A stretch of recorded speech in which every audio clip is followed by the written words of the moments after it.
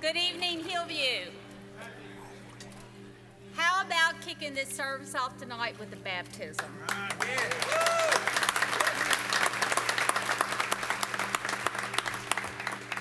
This is a dear young lady, Lexi, and she comes tonight just professing her faith in Jesus Christ, and she stands with her dad, who says, I can't say a word because I'll cry. And I said, you don't have to say a thing. And I see him tearing up behind me and things. And he prayed with us before we came in the water, and it was a powerful, powerful prayer. So Lexi, I'm going to ask you some questions. So Lexi, did you know that you've done some things wrong and you've told God that you're sorry? Please forgive you. Yes, ma'am. And did he forgive you now and forever? Yes. And does the Holy Spirit live in you? And you're going to follow Jesus in all that you do. Yes. Amen. Lexi, it's upon your profession of faith that I now baptize you in the name of the Father, the Son, and the Holy Spirit. Be buried in Jesus.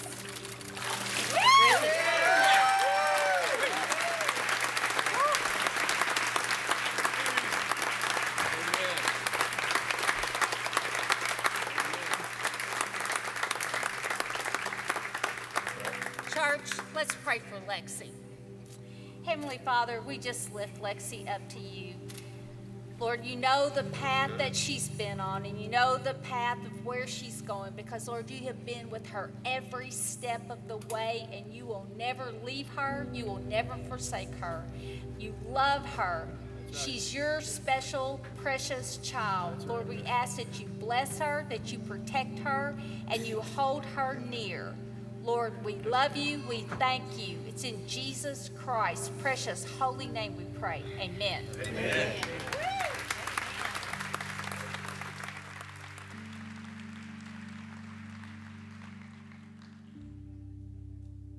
Great way to start a service, amen. Guys, join me if you would, and we're going to welcome Highland Heights Church from Glasgow, who is here with us. Chad hates it when I say that. Highland Heights. That's a church plant of ours. It's actually Highland Hills, but Pastor Chad hates when I say Highland Heights, so I say it. It's really good, all right? And so y'all welcome. They're here to sing with our choir tonight, and man, we're going to just join in worship together as we celebrate Jesus now. For tonight, there are communion stations set up all the way around this building. There are foot washing stations set up, 10 of them around this building. And so let this be a time of worship for you personally. And also, if someone's been a blessing to you and you want to serve them tonight, feel free to grab them by the hand and take them to a foot washing station and wash their feet. We're going to worship and celebrate Jesus tonight. I would also ask you this. If you want to stand up and worship, please do so. If you get tired of standing, you can sit down. It does not matter. Jesus doesn't care, I promise. As long as we lift our voices and our hearts to him and give him all that we are. Amen? And so let's just join in worship tonight. I tell you what, for this first song, let's do stand if you would. And we're going to worship him together. Let's sing.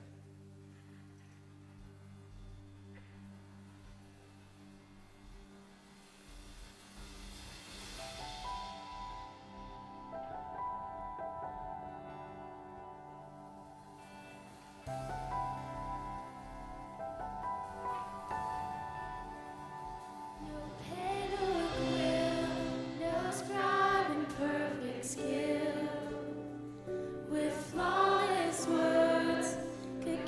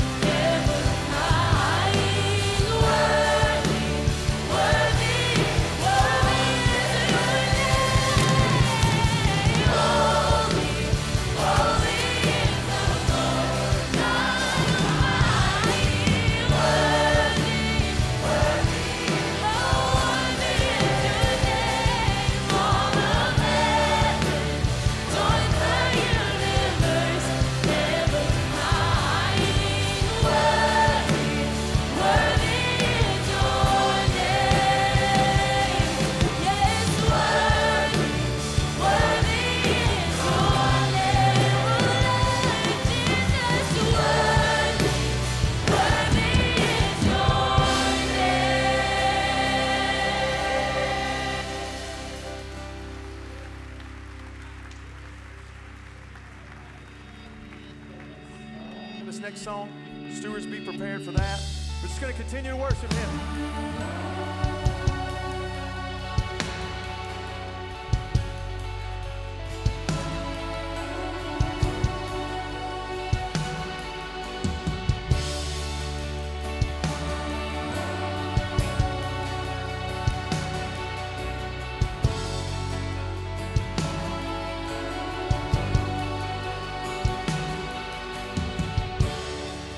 Your love is devoted like a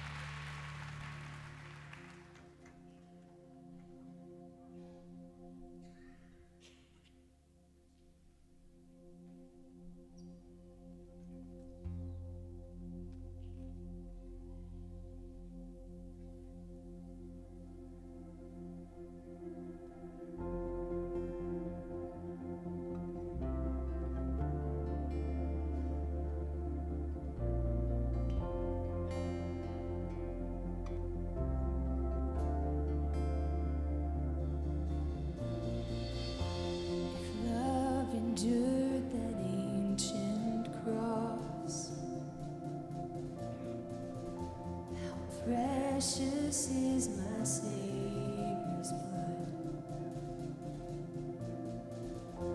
The beauty of heaven wrapped in my shade.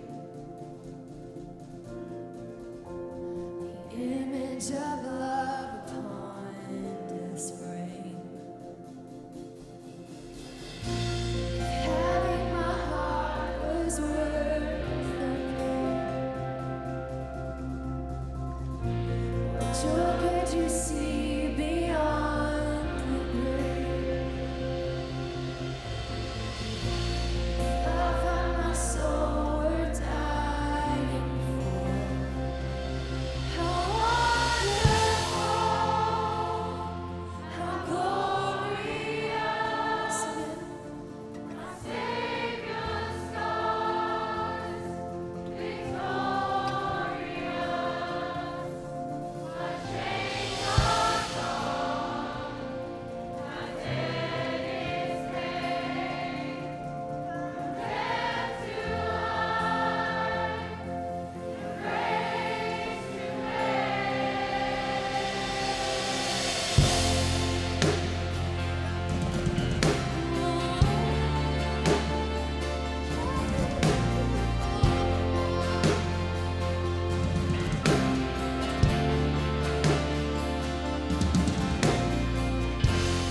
Heaven now owns that vacant tomb.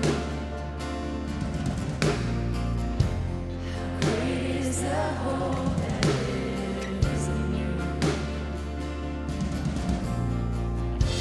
The passion that tore through him like a rose. The promise that rolled back death in its store. Freedom is worth the life you raised. Whoa, where is my sin? Where is my shame? Oh Jesus, if love made it all to have my heart, how wonderful, how glorious, my Savior's scars, victorious, my chains are gone, my debt is paid, from death to life, grace to grace.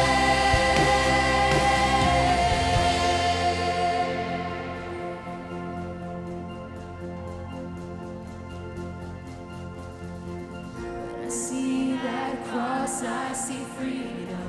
When I see that grave, I see Jesus. And from death to life, I will sing your praise in the wonder of your grace. When I see that cross, I see freedom. When I see that grave, I'll see Jesus. And from death to life, I will sing your praise in the wonder of your grace. When I see that cross, I see freedom. When I see that grave, I'll see Jesus. And from death to life, I will sing your praise in the wonder of your grace. When I see that cross, I see freedom. When I see that grave, I'll see Jesus. From death to life, I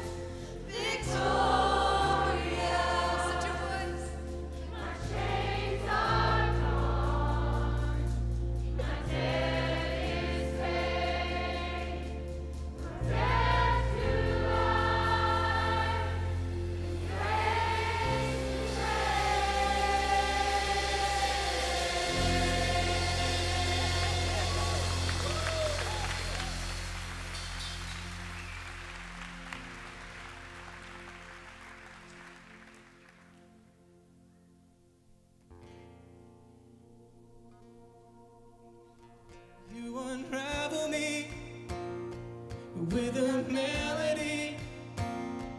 You surround me with a song of deliverance from my enemies, till all my fears are gone. I'm no longer a slave to fear. I am a child of God. I'm no longer a slave to fear. I am a child of God.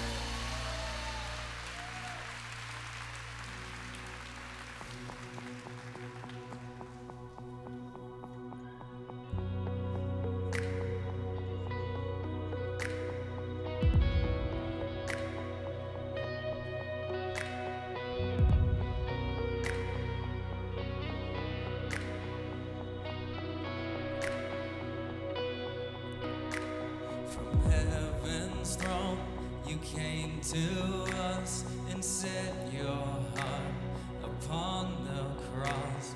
We'll never know the sacrifice you made. For all our sin and all our shame, you took the nails, you took our place, and no one else could do what you have done. One name is higher, one name is stronger than any grave, than any throne. Christ exalted over all. From the grave where death would die, you rose again and brought us life. You're reigning now, the Savior of the world. Yes, you are, Lord. You're reigning now, the Savior of the world. Yeah. One name is higher, one name is stronger than any grave, than any throne. Christ exalted over all, the only Savior, Jesus Messiah. To you alone all praise belongs. Christ exalted over all. We sing your praise, we sing your praise, we sing your praise forever. We lift your name, Jesus over all. We sing your praise, we sing your praise, we sing your praise forever. We lift your name, Jesus over all. One name is higher, one name is stronger than any grave, than any throne. Christ exalted over all, the only Savior, Jesus Messiah. To you alone all praise belongs. Christ exalted over all.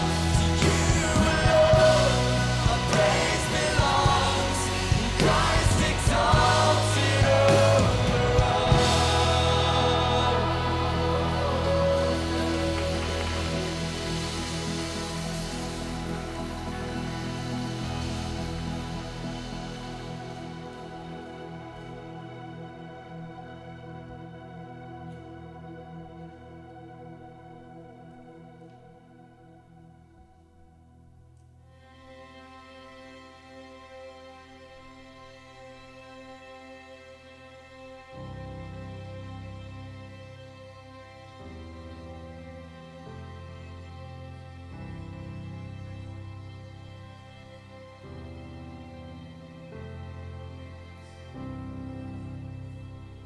Calvary, when Jesus bled and died for me, I see his wounds, his hands, his feet, my Savior on that cursed tree.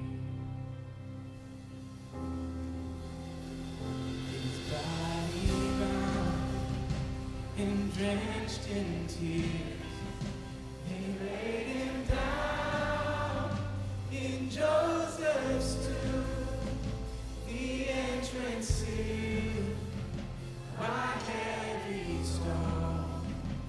Messiah still and all alone.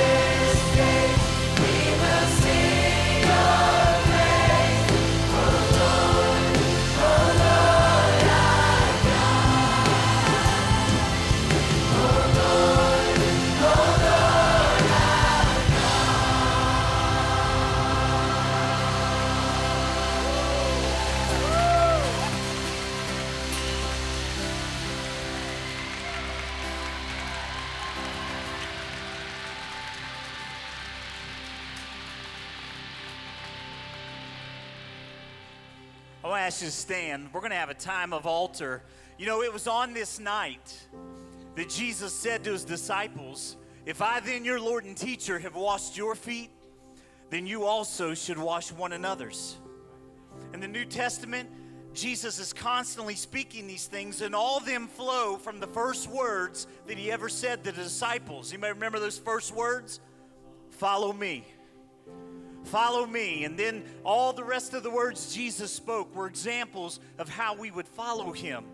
And we're at a crisis in our time and a crisis in our culture where it has become desperate that those who claim to be followers of Jesus actually follow him and actually do what he's told us to do. So tonight, as we have a time of altar, I want to remind us the words of the prophet. And Isaiah said, but he was pierced for our transgressions, he was crushed for our iniquities, and the punishment that brought us peace was on him, and by his wounds we are healed. By his wounds we are healed. So when Jesus calls us to follow him, let me tell you, it is for his glory and for our good. It's in following him, right, that we realize freedom. It's in following him that we realize healing, right? And he's calling to you and to me the same way that he called to those first disciples, and he said to them, follow me. Follow me. And when Jesus said, follow me, he was saying, you don't need anything else. My grace is sufficient for you. So tonight we're going to have a time of altar. We've heard the gospel in song, amen?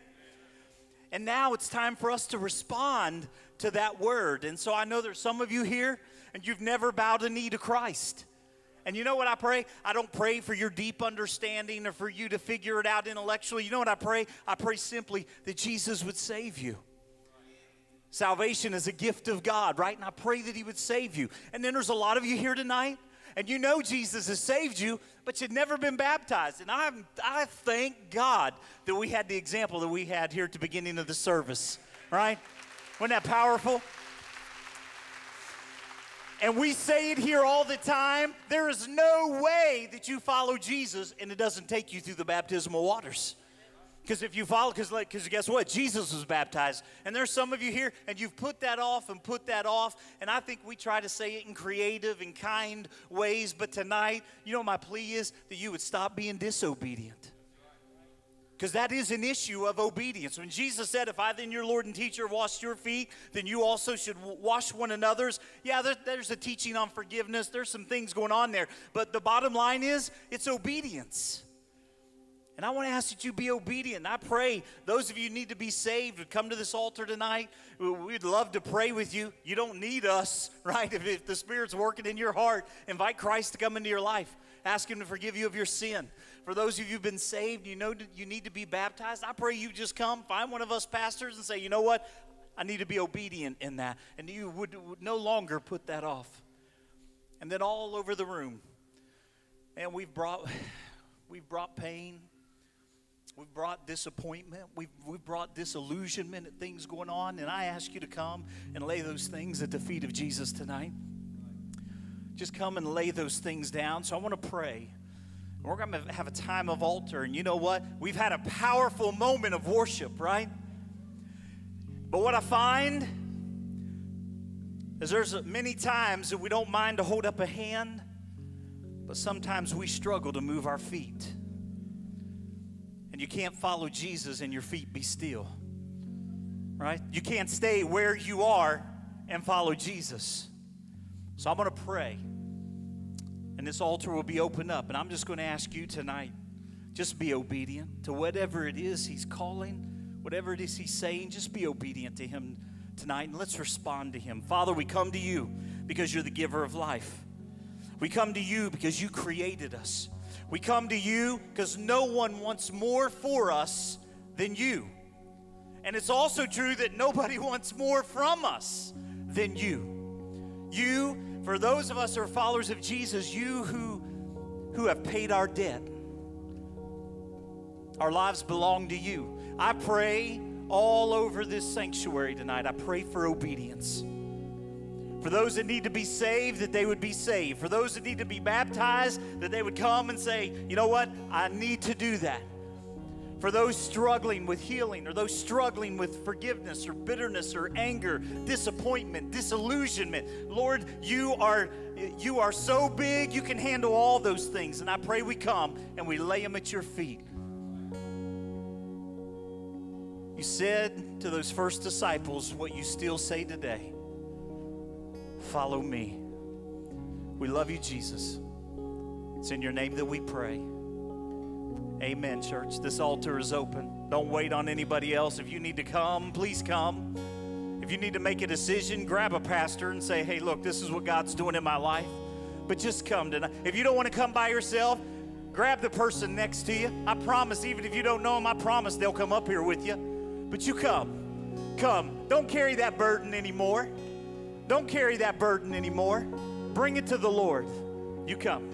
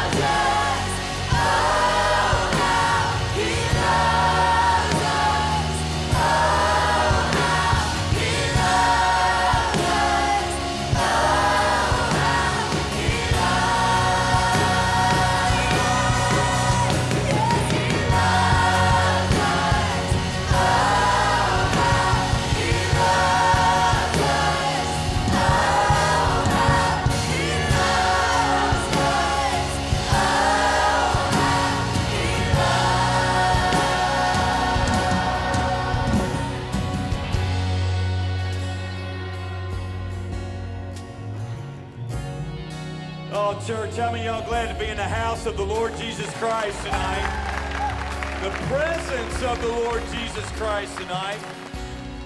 Hey, if you don't mind, we're really not going to exit, okay? I mean, you are going to go home. We're not sleeping here tonight, but this began the night Jesus has entered into the city. Tomorrow, he would have literally been in that upper room where he washes the disciples' feet. And he breaks bread with his betrayer. I still can't get over that one. That Jesus knew who was going to do him wrong, and he broke his bread to him anyway. Well, you know what Holy Week shows me? I'm not Jesus. First of all, I don't even know if I'd have gone into Jerusalem. I might have been on the other side of Bethpage by now. And so as Jesus is preparing to forgive us, tonight I want this church to rejoice, because every day this week already we have seen someone confess their faith in baptism. Every day this week. Sunday, Monday, Tuesday, Wednesday. And I told Freddie, I said, Freddie, you know, my prayer is this. I would love to see this church baptize somebody every day until Jesus returns. Till Jesus returns. I don't know if you're from another church. You know, I'm all glad about us shaking hands and loving one another, but basically that just leaves you in hell. I mean, it's nice. It's just not potent. Let me tell you what is amazing. There's a God, as we have sung tonight, who resided in heaven, who came to earth, and who forgave whosoever will until he comes again. Amen? Now that's amazing. So if you don't mind, I want you to welcome all of those who received Christ tonight. It was several. Welcome them into the kingdom of God. I've already talked to Jamie. Jamie said this would be all right. If y'all just want to go share the gospel so ridiculously in power on Thursday, Friday, and Saturday, that there are so many people to be baptized, this will be our sermon. He is risen. And then we're just going to start baptizing folks. And Keith, you'd be all right singing half a song, wouldn't you? And we just baptize folks from 8 to about 4 in the afternoon. Don't worry. I know y'all are worried about Pastor Jamie. We'll get him some of those little water wings to hold him up about 12. He'll be all right. Guys, you know what? You laugh. I'm looking right now, if everybody went and shared the gospel, there'd be over probably 1,100, 1,200 baptisms on Sunday. And I'm not asking you to do something that's like really cool. I'm asking you to do something that's expected. I'm asking you to do something that's as basic to the followers of Christ as kissing your wife goodnight. It's that real. Or welcoming your child. It's that natural. So as we ease out of here, I wish I could tell you that it'll be real joyous tomorrow.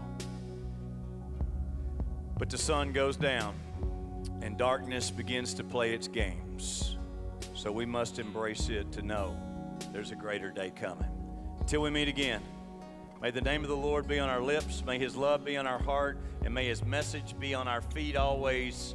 And may we tell the world they too can be changed. God bless.